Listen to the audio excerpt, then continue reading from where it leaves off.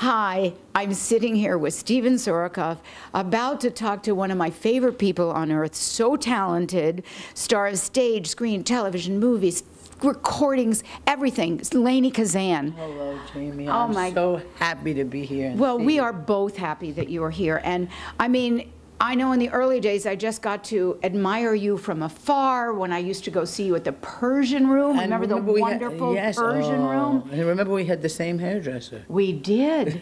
We absolutely did. And the same press agent, Richard Gordon, who's still a great friend. Absolutely. Well, I mean... And, of course, Shelley Markham. Our musical director in common. I mean, there's so many people that we know and love in common. But I used to watch you singing in clubs and just admiring you. I mean, you started in Funny Girl and just shot from there. You want to tell us that story? Oh, boy. Well, I was understudy to Barbra Streisand, and I never went on. I went on twice in one day, a year and a half after the show opened. And everywhere I went in New York, people would say, you know, if you ever go on, call me. So I'd write their name and number down. And finally, I got the call that I was going on, and I said, oh well, I don't know what I'm going to do. I went and I rehearsed with the cast who I'd never been on stage with, because I only rehearsed with the understudies. So Sidney Chaplin dragged me from pillar to post, told me where to go, and I was ready. I went into Barbara's dressing room, and I dressed in her dressing room with her dresser. Oh, my God. I thought I was going to die. I was so thrilled and nervous. And then I called everybody on my list, and they all showed up. And so did Barbara. Oh. Yeah, and she passed me. She stood in the hall, put on her hat and coat, and walked out on the stage. Jamie, you remember my husband, Peter Daniels? Yeah. He and I, we just sat there. He was in the pit. He couldn't play. I couldn't move. And I went next door and just cried my eyes out. And the next morning when I woke up, it was headlines all over the paper. Show goes on, but Lainie doesn't. It ain't funny, girl. So I walked very sheepishly to the theater, and Ray Stark was out there, and the company manager, Marvin, oh my God, and all these wonderful people. And they said, look, you're going on, but you cannot tell a soul. So I said, well, can I at least call my mother? And she had a duplicate list. And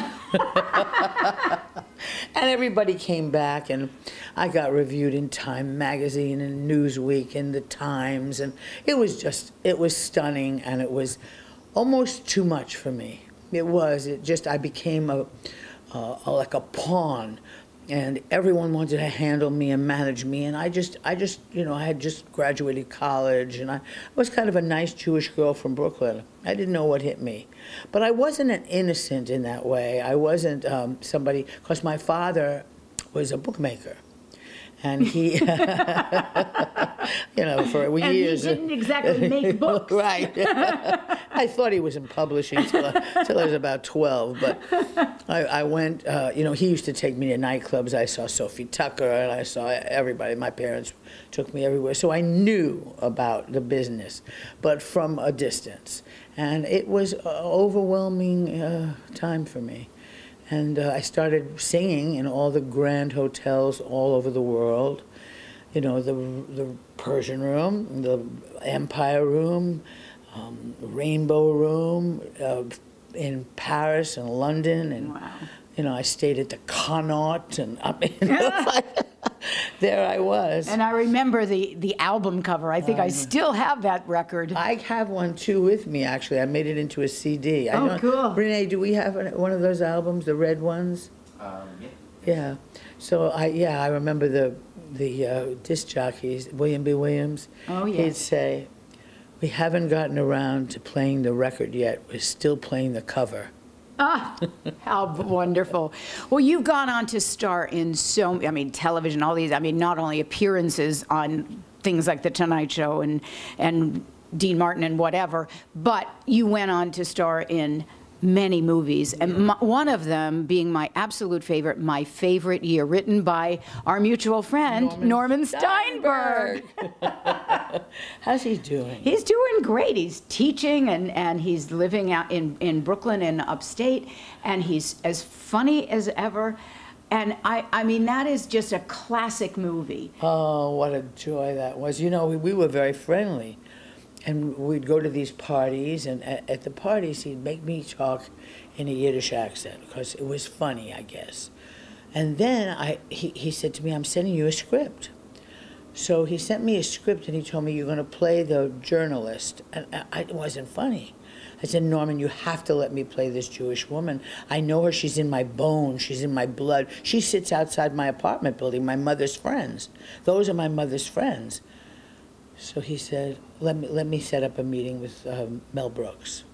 Wow. So I went and I had a meeting with Mel Brooks, and I came dressed as the character.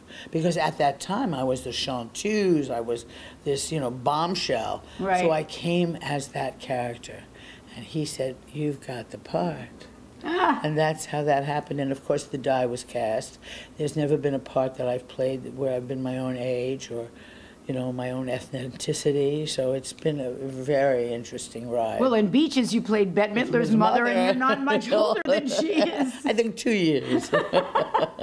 And then you did My Fat Greek Wedding. Yeah, My Big Fat Greek Wedding 2, and we did 1 and 2. And 2. And it looks like we're going to do 3. Wow. Wow. So it's been a good ride. It's been a good ride. And also, of course, now you're back in New York, and you've been playing at the Iridium. You've got the Last Night Tonight. No, tomorrow. Well, no, tonight, tonight and tomorrow night, 2 shows each. We will be there tomorrow night to see you. Excellent, excellent. And we're really looking forward. So tell us about the show at Iridium. I haven't been feeling really all that well. You want to tell us about why? Yeah. I had a terrible accident this year in April. And it was my fault. I went up a one-way street the wrong way and hit someone head-on in front of the Greek restaurant. Oh, my God. Yeah, it was really insane. And they took me to the hospital, and I broke a lot of ribs, and I broke my clavicle, and my heart went into AFib, and my knee was crushed. So I haven't worked since April. That's like 7 months. Wow. It was time. They made an offer to me, and it was such a generous offer. And I said, you know what? I'm going to go do it. So I hobble on the stage. My voice is not as great, I think, as good or as focused as it was. But my heart is there, my soul is there, and I love what I do. I love the audience, and I feel so blessed to be alive, first of all, and to, oh my God, I'm going to cry. Oh. And to just be able to sing, because it's my first love. Well, and you're so good at it, really so good at it. Well, we look forward to actually being there and cheering you on. And don't worry about a thing. Everybody loves you. Oh. I mean, I think that people, give a little generosity. I have felt that, and I have felt the love, and I have felt the appreciation. For me, I talk a lot about my life in this show, and it's been very interesting for me. It's like therapy, Yeah. So it's been a wonderful experience, and I really like the management. It's one of those clubs where I started out in. It's like where I started out, and but the audience are very hip and very happening, and I'm having a great time. So I was a co-producer on the documentary Broadway: The Golden Age. You gave one of the great interviews, which will probably, hopefully one of these days we're going to get to show all these interviews in their entirety. It's a great piece of documentary work. Thank you. Well, soon we're coming out with Broadway Beyond the Golden Age. Oh, I like that. And it's going to be a trilogy, but, do you have any other showbiz stories you want to share with us? Oh, my. Some of them are not so nice. Of course, those are the ones we want to hear. I worked with Ethel Merman. Whoa. Yeah, I worked with Ethel Merman. on the Dean Martin show. Right. I okay. worked with her several times, and she lived in my building. When I lived at the Madison Hotel, she was in the next apartment building, and they didn't like her because she was a fixture there. She was paying like 40 cents rent, you know, Right. and she never tipped anybody, and she was very difficult. So, but I always wanted to open my door and go, Ethel, you know, but I didn't. So we finally got on this show together, and she knew that you could watch it on YouTube. Oh, okay. It was as though she was in one. There was nobody on the stage with her. She just sang, and Dean Martin and I were in the back, and we decided to do Whispering While, and she was singing Smile, though your heart is... She was a riot. And we fell on the floor at the end. Oh, my God. It was great. But that We'll was now have to YouTube this. Right, that was my Ethel Merman story. She was quite a character. Too funny. I went to school with her son. I went to college with Bob Six. Passed Yeah, away? Unfortunately, yeah. I believe so. Yeah, Anyway. yeah. Unless she's hiding him. So, were there any other, little highlights there were so many highlights in your career that when you think back on it, are some of your favorite moments? I think working with Peter O'Toole was one of the highlights of my life. He was so generous, so appreciative of me and what I was doing that he made my performance. It was him that did it. I loved him. And I remember one night we were at a party for the Golden Globes or the Academy Awards or something, and he saw me all the way coming towards him, and he got up and he walked to me, and he gave me the biggest kiss, and I was so touched. So touched. Well, he was so funny in my favorite year when he said, I'm a star, I'm not an actor. I'm not an actor, I'm a movie star. That was a brilliant Too film. funny. Now, what about Beaches? That was another highlight, I think. That was, and I've made lifelong friends from that movie. Bonnie Bruckheimer. Oh, right. Bette Midler. And Iris. Iris Dart. Iris Raynor Dart, who yeah. I grew up with in Pittsburgh. Really? Yes. I thought she was from Baltimore. No, she was from Pittsburgh, just I think a year ahead of me. She was my brother's date for his Sweet 16 birthday party. Oh my God, I love her. She's terrific. Yeah, she's terrific.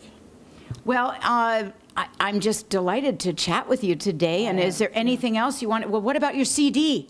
I have three CDs out. My very first album, which is right now the one that you have somewhere, and then I have the Chanteuse is Loose, which I just released because I owned it, and I decided to put it out.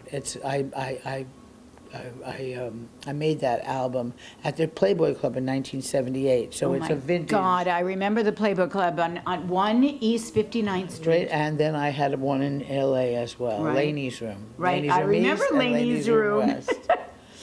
And I put that out. Then I have one out called In the Groove with my daughter, who sings her fanny off. And then I have my last album, which is called Body and Soul. And that's most of the stuff I'm doing in this show. Wow. Well, I have a wonderful story that was because I went to your opening years ago at Ibis. Remember Ibis on the East Side? God. And it might have even been somebody who was working for you who came over to me before the show. Was like, thank you so much for coming. My daughter is such a fan. And I went, wow, I have a fan?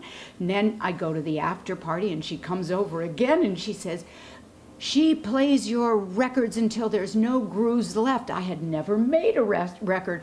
So I finally said, I don't want to embarrass you, but who do you think I am? And she said, I know exactly who you are. You're Jamie deRoy of Jackie and Roy. And it was at your opening. That's hilarious.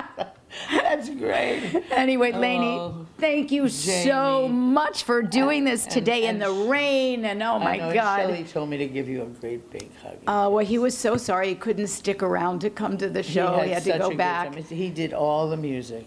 Yes, he told me he was working very hard on these charts. We do a lot of Latin stuff. I hired a conga player. Oh, wow. And he's wonderful. Oh, terrific. Well, I wish you all the best at Iridium and with everything you're doing, and a speedy, speedy recovery. Thank you. I'm going to have my knee replaced. Oh, wow, okay. In January. Okay, well, we'll come and take care of you. Yeah. Lainie Kazan, I love you. Mwah, thank you Thanks, so Jamie. much. My pleasure. Thank you.